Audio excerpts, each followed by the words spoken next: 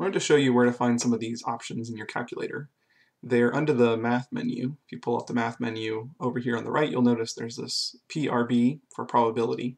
So if you scroll over to that, you'll find the three options that we need. There's the factorial option, which we can use for sort of manual entry. And then if you're doing combinations or permutations, there's an NPR for permutations and NCR for combinations. Notice we've been using N and K.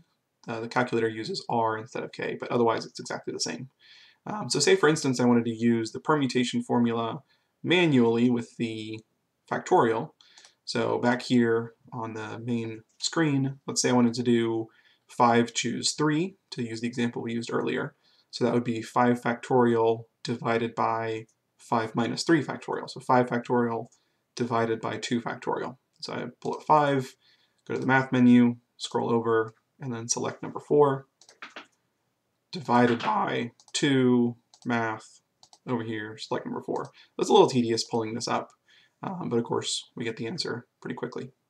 I can also do the same thing with the permutation formula. Now to do this, before I pull up the permutations, I have to start with the 5, and then pull up NPR, and then 3.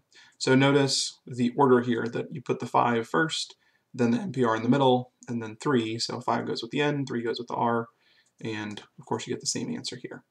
If you want to do combinations, again you could do it manually with the formula, or you could do the same thing, and again you would need to put in your N value first. So let's say we wanted to do 12 choose 5, like the example we did earlier.